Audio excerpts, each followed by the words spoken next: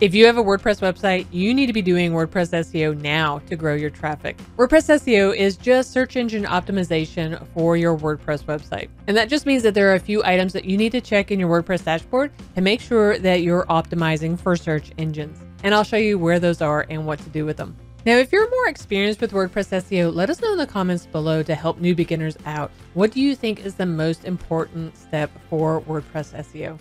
One of the first things you want to do is check your site's visibility settings.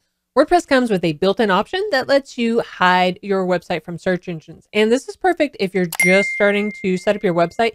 You don't want search engines to start showing your site to public if it's not quite done. But sometimes you might forget to uncheck this. So let's go in and make sure that this is not checked. From your WordPress dashboard, head over to Settings. Let's go to Reading. And scroll all the way down until you see search engine visibility. You want to make sure that this is not checked. If it is checked, go ahead and uncheck it, save changes, and I'll walk you through how you can fix this issue if you have that done. The next step is you want to use SEO-friendly URL structure in WordPress. In other words, you want your website address whenever you're writing your blog post to be informative, that people know what this is about rather than some jumbled numbers in the area. So for instance, you know better that this is about a reading progress bar in WordPress posts versus some P equals 198 or something like that. So this setting in WordPress is called the permalink, and you want to make sure that that is set up in a better way. You can check on this by going to your WordPress dashboard. You can go under settings, and we're looking for permalinks.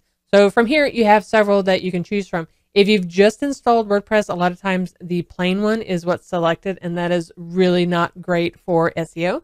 That's why we recommend at least doing the post name. Post name is great because it brings in the title of your post, just like what I showed you here, where this is the title in my URL slug, and people know what that is about better than anything else. Once you select a new one, then come down and make sure you save changes. Now, a huge note with this, if you're just getting started and you don't have a whole lot of blog posts, this is perfect for you to do.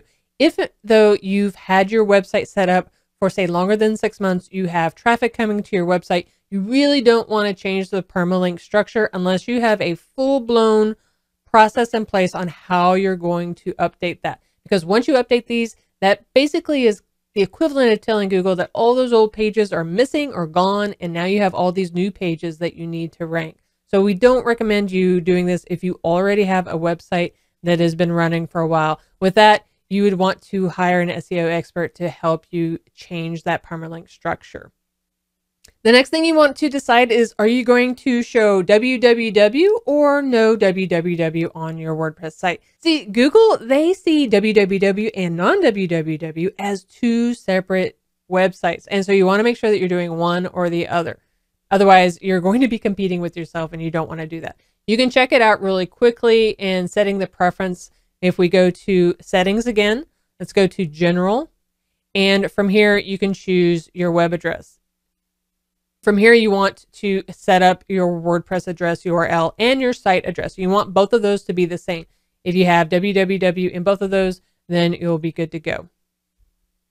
Now, despite what anybody might say, there's no advantage to having one or the other for SEO purposes.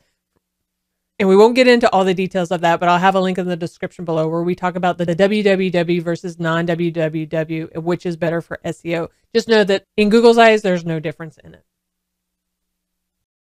The next thing you want to look at is having the best WordPress SEO plugin for your site.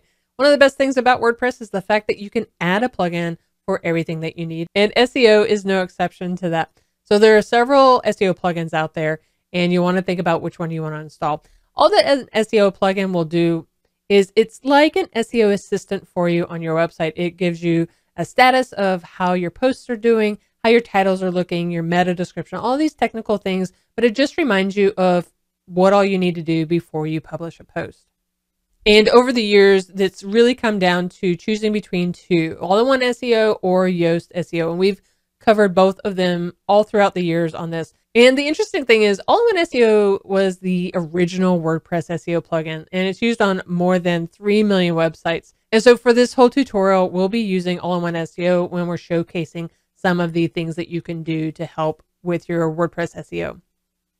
Which leads me to my next tip, where you want to add an XML sitemap in WordPress. An XML sitemap is simply you giving a checklist off to the search engines to tell them what all posts and pages you have on their site so that they know that they can crawl them and index them. When they crawl them, that means that they've seen what's all on your site. And when they index them, that is them ranking you along with all the other posts and websites out there. And so you really want to make sure that you have an XML sitemap on your WordPress site. If you're using all-in-one SEO, even the light version, you can see the XML sitemap that it installs right from the dashboard. You can simply go to your dashboard, scroll down until you see something under the quick links called sitemaps, and we can manage that here. From here, we can click on Open Sitemap so we can see it in action. And this is the sitemap for my website. Not only is it great for you to have the sitemap, but I'll also show you what you can do with the sitemap. We want to submit this to the Google Search Console. This is simply an area that Google has that it's a free tool that lets you know how your website is doing on Google, the tips and tricks that they are telling you that you need to do to fix your site if there's any issues, or to also submit a sitemap so that they know what all they need to make sure that they're crawling on your site. So let's do that next. To add your website to Google Search Console, you want to search for Google Search Console.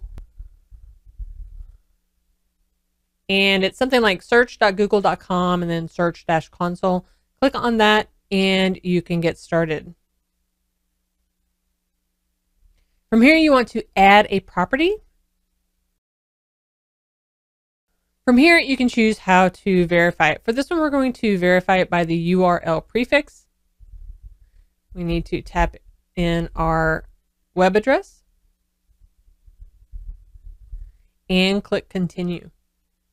There are a few different ways that you can verify ownership, and the one that we want to do is HTML tag, because we'll add this tag to all-in-one SEO.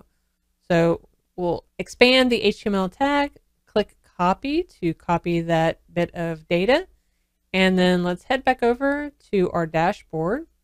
If you have all-in-one SEO installed, then you can go to your dashboard area. We want to go to General Settings.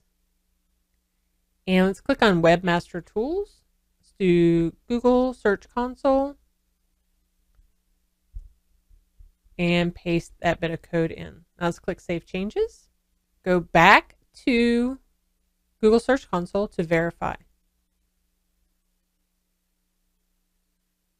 Great. Once it verifies, we can go to Property. And now we need to add our sitemap. So on the left, you should see something called sitemaps. And this is where we want to add it. If you don't still have the sitemap open, go back to your WordPress dashboard. Go to Sitemaps and open sitemap. We just need to grab the last part of the web address and we'll copy it. Go back to sitemaps and you see it already has the beginning of it. So we just need to paste that last bit and submit. And you should get a sitemap submitted successfully and you should be good to go. Now it will take a few days to start to process the sitemaps and start to see any kind of traffic or any kind of data, because there's usually a 2-day delay process in seeing results in the Google Search Console. Now once you do that, it will take a couple of days for you to start seeing really any traffic or any results, especially if it's a brand new site and you don't have any traffic already. But just know that everything is already submitted and you're good to go with that.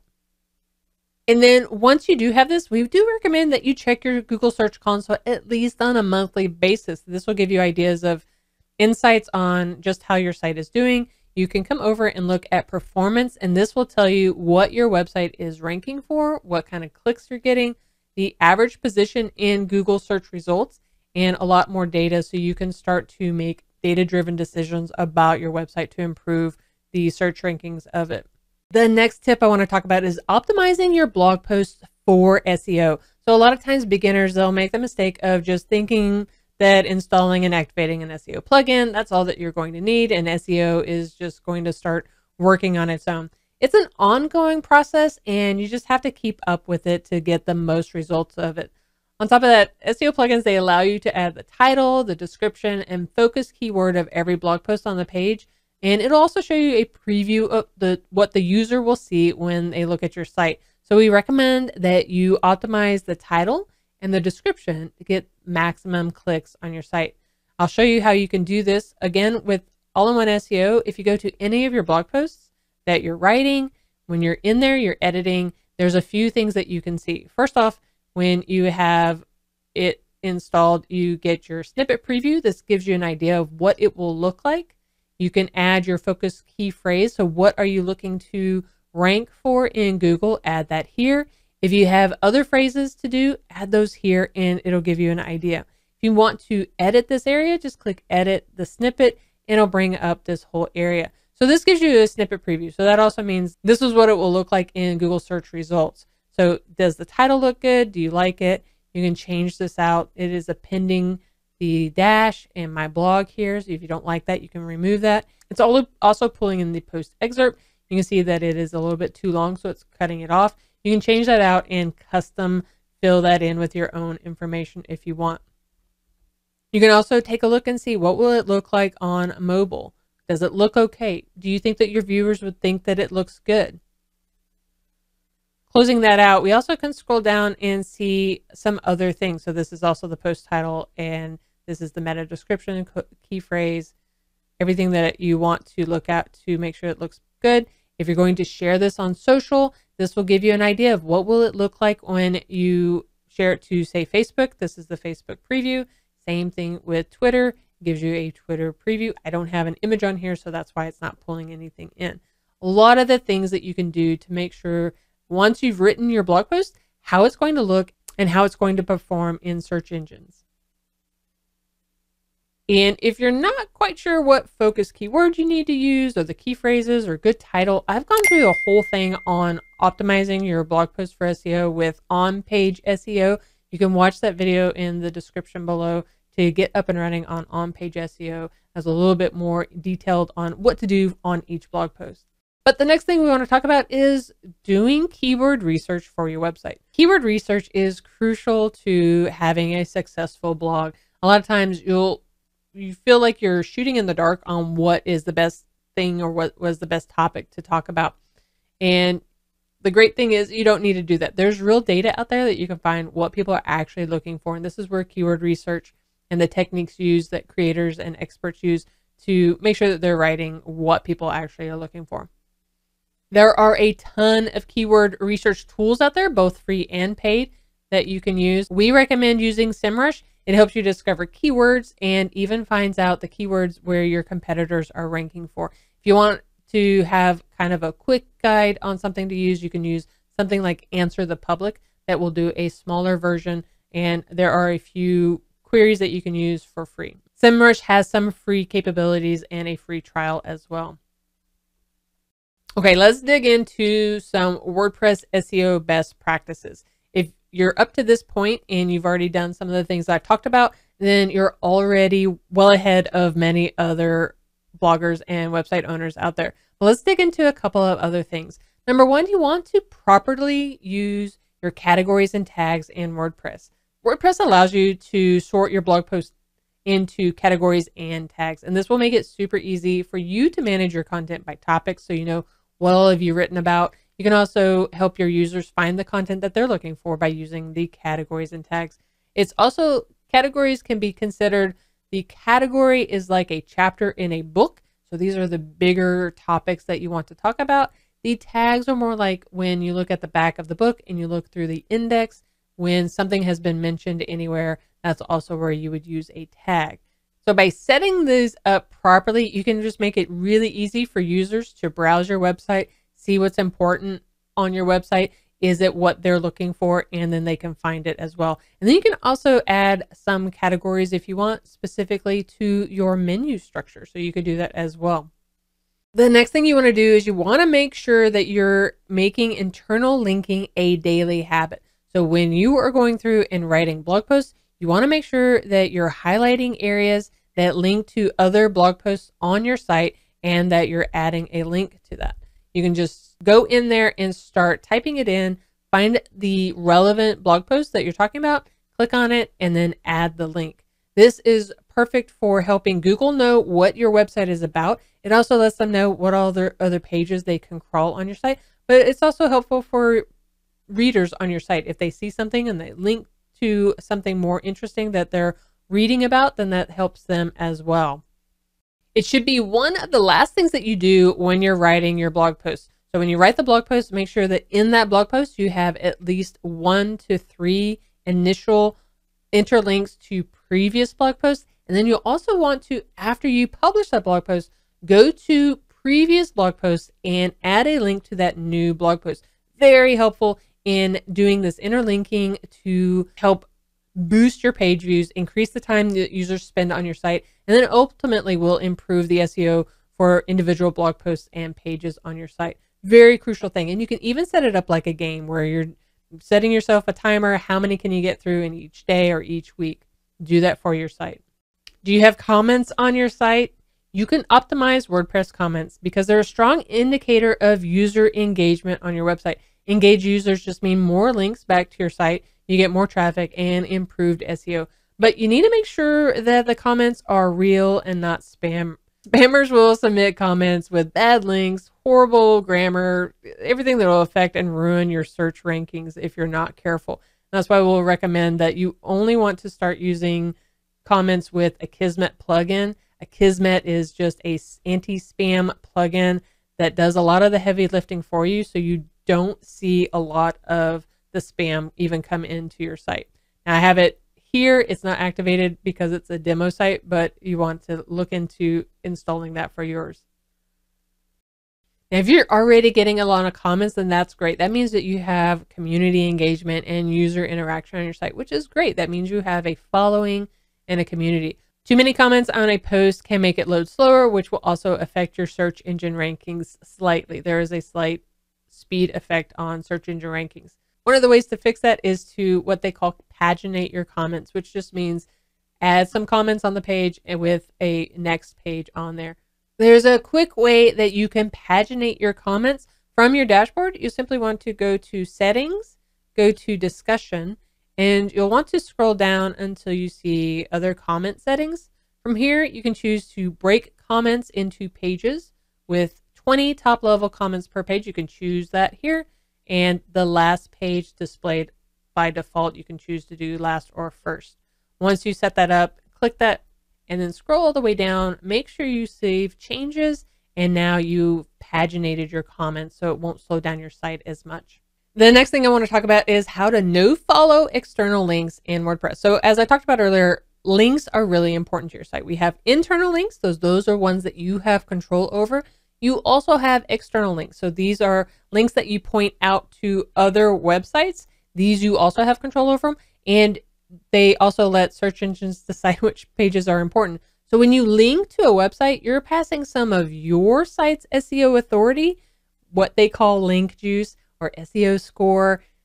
You are passing that on to another website when you're linking out. It's like you're giving them, you know, a little bit of a nod. But for good search rankings, you need to make sure that you're keeping and retaining most of that link juice from the other websites that you're giving away. So you can add NoFollow attribute to all your external links to websites that you don't own. You can instruct search engines not to follow those links, so they won't click on that link and go follow that, and then that will help save link juice for you. And this is what a normal external link will look like. You have the code, the website address, the title of the website, or what the link, the anchor text of the website, and that's what it'll look like. But you want to add NoFollow attribute, and it'll look more like this when you do it. You want to do rel NoFollow in all of the things, but that's kind of clunky to go in and do that. Like, how do you even do that? Well, by default, WordPress won't come with the option to make link NoFollow, but if you're using the all-in-one SEO plugin, then you can do that quite easily. Let me show you how you NoFollow your link. So I'm going to go into my posts, open up one of the posts that I've been working on, and we have a link here. Now, because I have all-in-one SEO installed, I have NoFollow link. You also have sponsored link and UGC or user-generated content link. What we're wanting to do is just click NoFollow here, and then it will do that. So now it's NoFollow. So now when I go to the code editor, I see it's automatically added the NoFollow here for me. The next one is full posts versus summaries or excerpts. A lot of times when you first set up WordPress, you might have a blog where basically all of your blog posts are showing up on the first page. You see this is my home page, but this seems to be showing a full post on all of them. That is by default, and it can be considered duplicate content because I have it here, and then I also have this content on this page, and then it can be negative against your search engines. They might find it duplicate content, and it can negatively affect your website. So if you're showing full articles everywhere, it's going to also affect your page views. That's okay. There's a very quick and easy way to fix that. We can head back over to our dashboard. You want to go to Settings, Reading, and we want to select a different area. So we have our latest posts. For each post, it says show full text. We want to say no. Let's show the excerpt of that. And it'll just show a snippet of the content with a read more at the end. Next, let's talk about optimizing your site's speed and performance. This is not an exhaustive list, but it's a couple of the items that we think are more important for you. First, improve your website speed. You should have a fast WordPress hosting provider like SiteGround or Bluehost. After that, you need to install a caching plugin, something like WP Rocket, that handles a lot of the technical aspects of optimizing your website for you with just installing it and activating it. The next thing you want to do is look at something like optimizing images in WordPress for SEO. If you have an image-heavy website, you really need to look at ways to reduce the size of those images. One of the biggest things you can do is scale the images down to what the size is that is acceptable for your theme. We cover details on this on optimizing images for the web. You can find it in the description below, but it's its own beast that you want to deal with. Keeping your images as small and compact as you can will really help to speed up your site. You also want to make sure when you're uploading the images that you're using descriptive titles in the file name. So when you're uploading it, it's not just img001.jpg. It's actually describing what that image is about. That helps when it uploads. You can also make sure that you add alt tags and descriptive titles with your images, and that will also help out with SEO. And then if you're a photographer or if you just add a ton of images to your site, then we would recommend using something like Envira Gallery. It is a plugin, and in speed tests that we have done, we found that it's the fastest gallery plugin out there. You can check our link in the description below on what we've set up and what we came up with.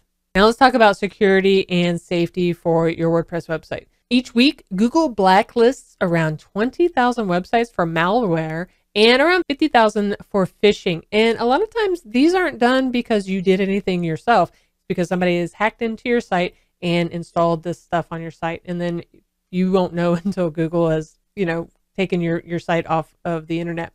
So it means that security of your WordPress site is crucial for good rankings, and it also is crucial for your visitors. You don't want them to install malware just by visiting your site as well. The good news is you don't have to do any of this yourself. We use at WP Beginner Security to protect our website against attacks, and that's also why we'll recommend this service. You can check out a case study of how they helped us block 450,000 WordPress attacks in 3 months as well. The next thing you want to do is you want to start using SSL/HTTPS. That just means when you come up to your website, you see a little padlock here. That is crucial to let Google and people who are browsing your site know that it is secure. That means what the person is seeing on their browser, they're connecting to your website securely, and nobody else is seeing what is going on with that. The technology, which is the secure socket layer, it's a technology that encrypts that connection between the user's browser and your server. So everything is private between you and that person. Plus, it's a requirement if you're running an e-commerce store. So if you're setting up a store, you definitely want to make sure that you have installed an SSL.